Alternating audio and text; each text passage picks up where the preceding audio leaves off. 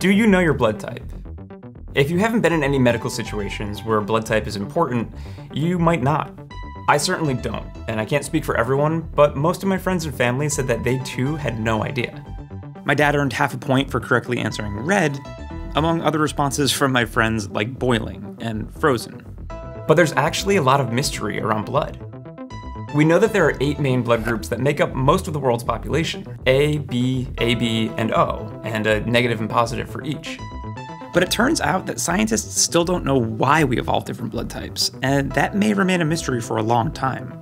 But for now, science can at least tell me a little bit about my own blood. That curiosity led me to buy this test. It's called the Eldon card. It's cheap, simple, and it takes just a few minutes to determine your blood type. All you have to do is prick your finger, apply 4 drops of blood, and mix the samples with the different serums. Depending on how the samples agglutinate, or clump, you can determine your blood type. In developed parts of the world, it's not crucial to know your blood type off the top of your head. Doctors will typically run tests before any major procedure, and if there's any doubt in a medical emergency, you'll most likely receive O-negative blood. That's the universal donor blood that's safe to give to any A, B, AB, or O recipient. But what would happen if you received the wrong type of blood? Well, some curious minds found that out the hard way. For thousands of years, nobody really understood blood.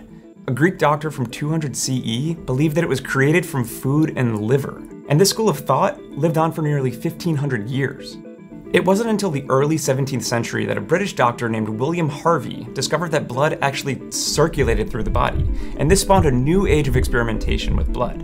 In 1665, an English physician successfully kept one dog alive by transfusing it with the blood of another dog. But then things got kind of weird. Just 2 years later, doctors began experimenting with xenotransfusions, that is, transfusing humans with animals' blood, such as sheep. And those human patients died. It wasn't until 1900 that we finally realized people and animals actually have different types of blood that determine whose blood can mix with whose. And that's where those different letters come into play.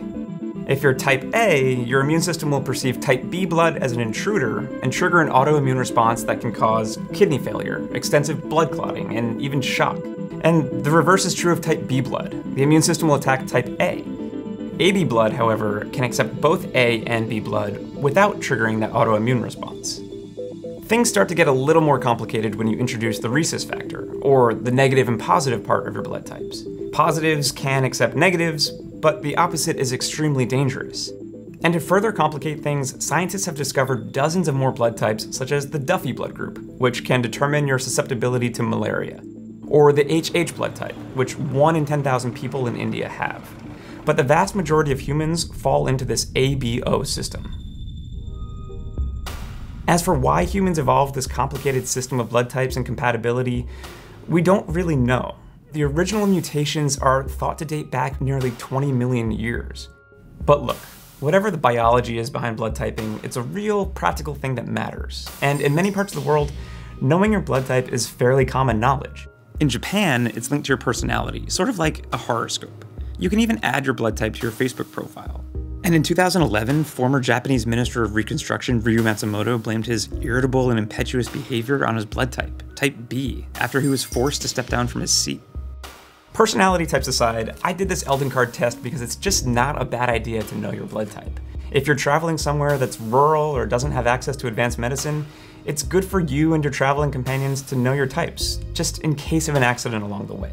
And in a big emergency closer to home, blood banks often put out calls for donors of a specific type.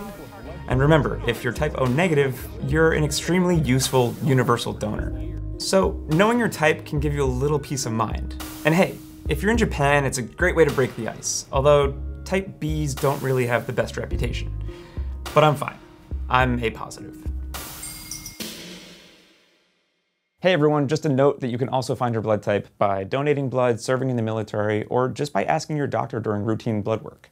But the Eldon card is fun and kind of do it yourself. And if you haven't already, please like, comment, and subscribe to our new Verge Science YouTube channel where we're putting out a video every week. Thank you.